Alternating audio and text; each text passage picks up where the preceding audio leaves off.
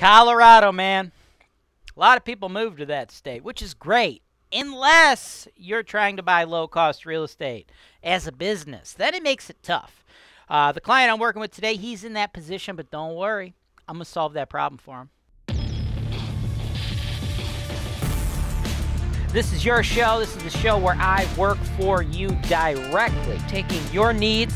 I'm going through the MLS, and I'm trying to find the best possible deal for you guys. Put down 25%. That's the perfect way to buy this. That's why real estate investing is the greatest industry in the world. Welcome to the show, folks. Today's show, it's all about my guy, T-Money. T-Money, you're a Cleveland expat, so to speak, right?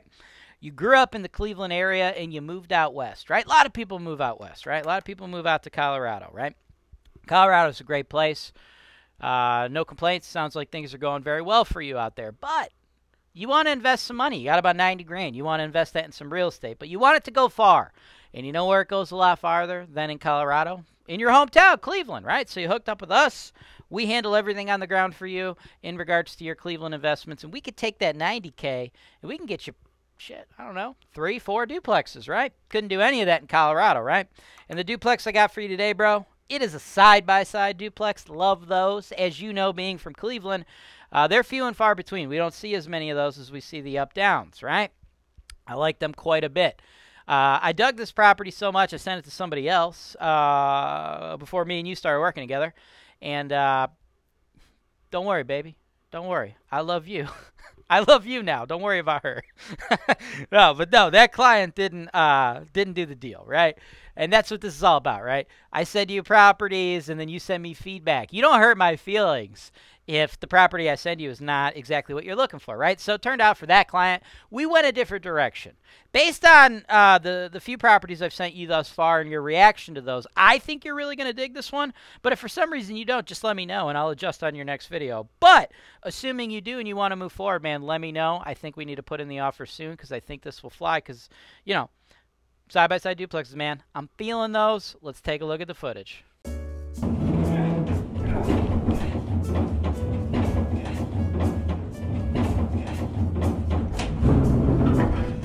2, please.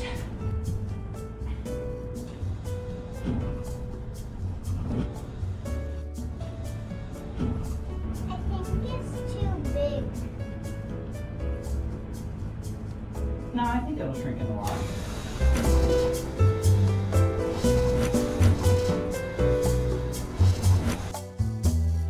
Welcome back. Let's jump into the deal. I love this deal quite a bit, okay? 210 14th Street, Elyria, 44035. Been on the market 7 days, priced at $89K. Now, I love Elyria, dude. Oh, my God, do I love Elyria, right? Here's the cool thing about Elyria. This is why I really love it. On a national stage, people are like looking at the Cleveland market, right? Investors all over the place. Like, there's always articles or this or that about Cleveland's a great cash flow market. If you want to get cash flow properties, Cleveland. It pops up everywhere, right? You know, you do something like, what are the best cash flow markets in the United States? Cleveland's always in the top 10, right? Sometimes it's even listed as number 1 on a lot of those publications, right?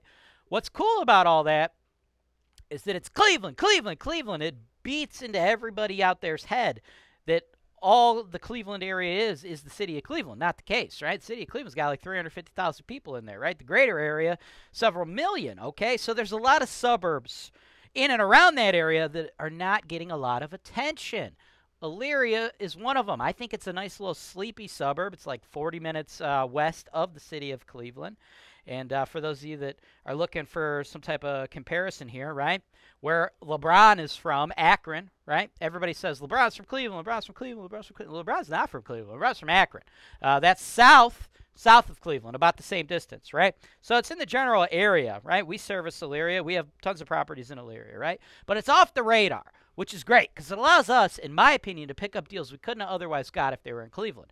This property would not have remained on the market for 7 days if it was in Cleveland, folks. $89,000. This thing's awesome. It's a side-by-side duplex. Side-by-side duplexes are, in fact, the best friggin' duplexes. Now, it's fully occupied with long-term tenants, so do not expect this thing to be like spick and span, beautiful, looking fresh, looking clean. The real estate agent for the seller only provided one photo because, guys, it's really friggin' tough to go through tenants' houses and take pictures. They don't like want to deal with all you fucking assholes like interrupting their life. But it don't really matter. Some people think that's a red flag. It's not. There ain't nothing special you're going to see in there, folks. I'm going to tell you this right now. I already know what it looks like. It looks like it needs a turnover when these tenants move out. They're long-term tenants, folks. You do not get to buy $90,000 duplexes in the Cleveland market with long-term tenants, and then when they move out, you just sweep it up and it's ready to rent for the next tenant. That don't fucking happen. If that's your expectation, it's wrong. You're going to need to refresh the unit. Paint. If they got carpet, we're replacing it. I like to replace it with vinyl or hardwood so you mitigate that cost in the future. You don't have to deal with that again, right? We may need to do Home Depot, Lowe's quality kitchen cabinets, bath fixtures, right? So we might be looking at like $5,000, $10,000, $15,000 per unit when these folks eventually move out, right? These folks have been there for quite a long time, and it already cash flows where they're at, $750 and $600. But market rent sits at side by side, which is the premium layout, folks. That's $800 a unit, $1,600 a month, or $19,200 a year, right? They have it listed at $89. We need to pay $89, okay? I assume there's eventually going to be multiple offers on this. Yes, it's still on the market today because it's got an Elyria address as opposed to a Cleveland address, and it's getting less national traction. But look, a lot of people will understand this is going to make money because this thing's a fucking cash cow. So be prepared to pay $89 or more, right? $1,600 long-term market rents after you run your fixed and variable expense estimates with HoltonWise, handling everything on the ground for you. You're looking at an NOI of about $709 for the month. On average, $85 for the year on average. Some years will be better, some will be worse, right? As you see, we got capital expenditures. I'm saving up $960 every year for you, right? That's for things like roofs, furnaces, hot water tanks, none of which are anticipated to be new. This is not a scenario where we get under contract for like 90 grand and then we get the inspection report back and you're like, oh my God, the roof is like 20 years old. How much is a roof? And I go, oh, well, this roof would probably be like $7 grand to replace. You go, oh my God, ask the seller for $7 grand off. No, motherfucker, it's not. No, look. This house is worth every bit of $89 or more in its current condition with long-term tenants paying below market rent, with units that are dated, and there is no expectation of there being a new roof, a new furnace, or a new hot water tank. I've factored that type of stuff into your analysis here, folks. Capital expenditures, right? $960 a year. You don't do a roof every year, obviously. You do a roof once every 30 years. Costs about $7 grand. Hot water tanks. You're usually going to be replacing those bad boys every 15 years. Cost about a G right now. Furnaces cost about 3 Gs. You're usually doing those about every 3 years. None of these mechanicals are brand new, folks. They're all currently working. Why would the seller replace them? If you got a furnace, it's probably going to work for another 5 years. Why the fuck would you replace it? You wouldn't, right? So the property's going to be worth that. Those are the proper expectations. The thing's still going to kick off a ton of money, right? Who's to say we actually have to kick these tenants out to get them up to market? If we slowly get them up to market, right, slowly bring them up, we wouldn't have to have a turnover, and then we'd be looking at a friggin' 23.1% cash-on-cash return, right? Only $22,250 out of your pocket. This is a solid investment. As far as Elyria goes as compared to Cleveland, I've already mentioned that nationally people aren't paying attention to it enough.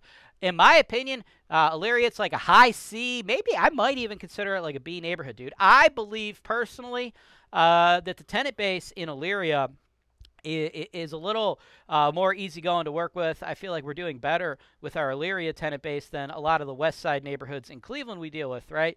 Crime appears to be lower, and like I just feel like overall we're doing very well. Like if you give me you know, the Cleveland, west side of Cleveland, Elyria, I enjoy investing in both of them, but right now I believe Elyria is probably the better play that a lot of people don't know about. Additionally, the government, much easier to deal with, right?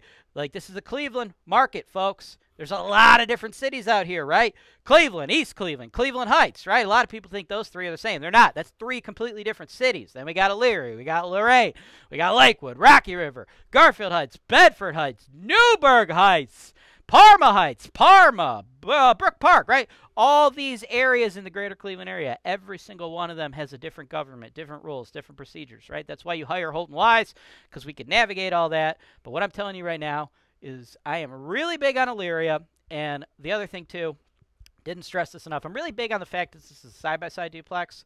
A, you get more rent, but B, what you do is, and it's more important than the additional rent. Like if this is an up-down, I would say the market rent's about $750, right? We squeeze an extra 50 bones because it's the up-down layout or the side-by-side layout versus the up-down layout. We squeeze out an extra 50 bones per unit there, right? But that $100 a month, $1,200 a year, that's not what I love about it. What I love about it is it reduces turnover. You get long-term tenants, right? Because it's not as much sound annoyance, right? Nobody's above you, nobody's below you, right? That kind of stuff causes tenants to fight. When tenants fight, they become unhappy. When they're unhappy, guess what? One of them usually moves out, right?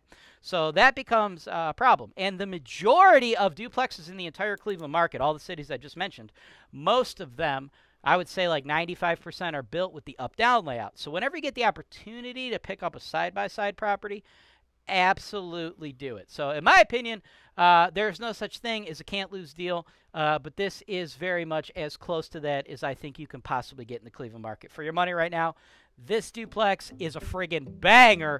Let me know what you want to do. Thanks for watching. Subscribe to HoltonWise TV for more financial information, education, and entertainment.